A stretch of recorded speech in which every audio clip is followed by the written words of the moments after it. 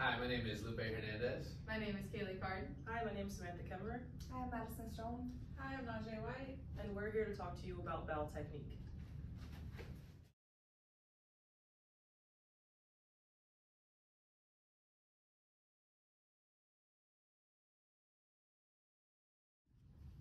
So bowel technique or bowel isolation technique is a surgical practice that is utilized during procedures in or around the bowel or GI tract.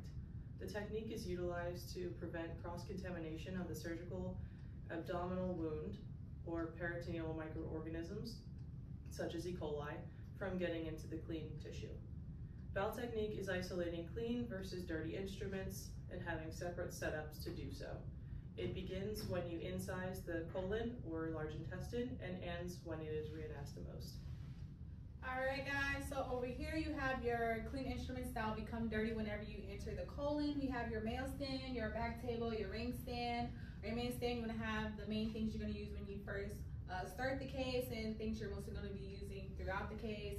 We have our sharp sponges, things like that. You have your back table that will also become dirty. Then you have your ring stand, which is going to be used on stuff that is used directly on the colon. You'll put it in there. Over here, we have our clean setup. You're going to be using things like a new tray, new gowns, gloves. You're going to use a new Bowel, suction, and then you're going to use closure instruments.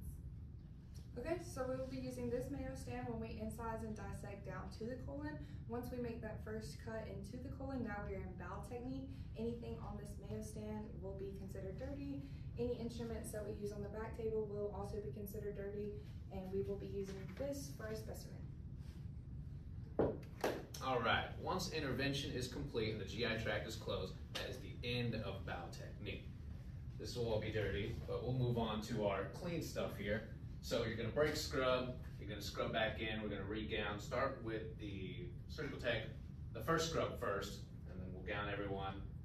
And when we move to drape, the important part that we remember for draping is you have to put down 4 towels and a whole nother drape. Now that everything has been pushed back, all of our dirty instruments, dirty Mayo, dirty table have been pushed back, and the patient has been re-draped with new towels and a new drape, we can pull up our clean table with our clean Mayo. One thing that we want to remind ourselves is to keep our countables seen on our dirty tables so that when it comes to counting, they're able to be easily seen because we can't touch them once the clean instruments are brought up. At this point, everyone is re-gowned and re-gloved. On our clean setup, we have new Bowel with the new Bowel tip and handpiece. We have new suction tubing, and a new suction piece, whether it be the 8-hour or pool.